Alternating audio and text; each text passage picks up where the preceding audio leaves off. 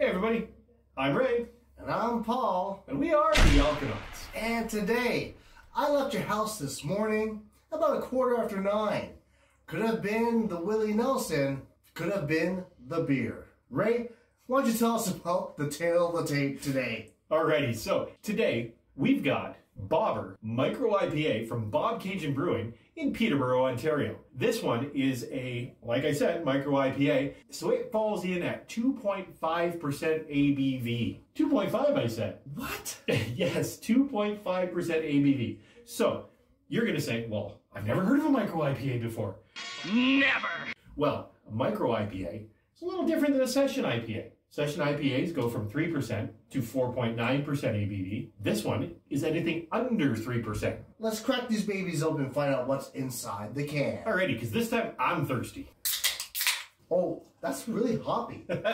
I can smell it from here. It's really foamy. It's got a nice golden color to it. It almost looks like a light lager, but it's got such a hoppy smell to it. It's nice. It's mosaic and citra hops in this one. Anyways, cheers, Paul. Cheers. Well, cheers, everybody. Cheers, you guys. This is like IPA light. I am tasting the hoppiness in it. I'm tasting the citrus in it. It is really robust in taste. It's delicious. Did you just call an IPA delicious? I did. What have I done to this guy? It's not you. It's Bobcaygeon. A while back, did a short on hopped water, and honestly, that's exactly what I expected this to taste like. Is hopped water. It's such a low ABV. I didn't expect to have the complexity of an actual IPA in it. This is complex. There's a little bit of maltiness there. There's a little bit of, like, there's a ton of citrus. I definitely get the hops out of this. Not so much the maltiness out of it. And I would assume there'd be a lot less malt if the ABV is so low. The more malt you have, the more sugars you're going to get out of it, the more the yeast increase the ABV. It's complex. It's really nice. It's a crushable IPA. And I love how you said it. It's got that complexness to it. Complexion? Complexity? To it. Complexity? Yes, there is a complexity to this. Complexness to it.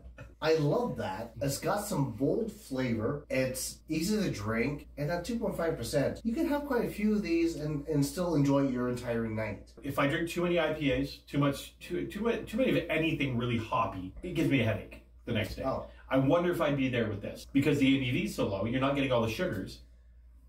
I don't know. Hoppiness has a tendency to make me kind of tender in my imbibation volume. Imbibation? Is that a real word? Yeah, look it up.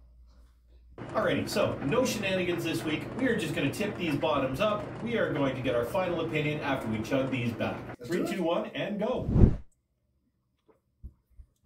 What I can say about this Bobcaygeon Bobber is it's supple. It just floats evenly on a nice, cool summer's day on the river or in the lakes of the Kawarthas, and just does its own thing. This thing is light, it's easygoing, it's got some flavor to it. I'm a fan. On that note, I would take this over a Coors Light any day. Any day. This is right up my alley. Good job. Wow, fantastic job. And honestly, I didn't think it would be possible that I would enjoy something that's only, what, 2.5%? 2.5%. We are both super impressed by this beer. We're going to check out now, but before we do, make sure you go over and check out at thealconauts.com. We got all sorts of fun stuff over there, some beer education. You can buy our t-shirts, the Shirt of the Month Club. Again, great job, Bobcaygeon Brewing, on this one. And with that being said, I am Paul. I'm Ray. And we are the Alconauts. Cheers all. Take care.